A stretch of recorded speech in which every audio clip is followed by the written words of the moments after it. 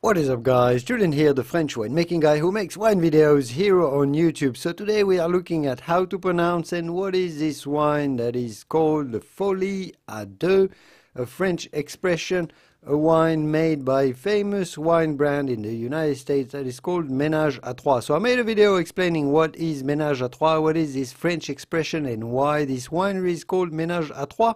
So one of their iconic wines is called Folie à Deux.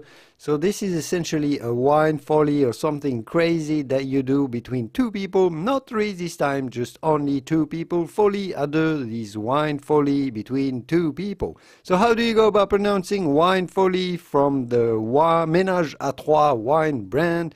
The famous United States based in California Ménage à Trois wine brand. How do you go about pronouncing Folie à deux? Well, Folly, just like a folly really, and then A, and then Deux.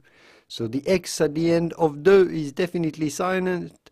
The sound E in French is very, very specific. It is quite hard for English-speaking people to do, but you can just say Deux or Deux. Deux, Folie à deux. But if you can't pronounce it the typical French way, say Folie à deux. Folie à deux. Folie à deux by Ménage à Trois.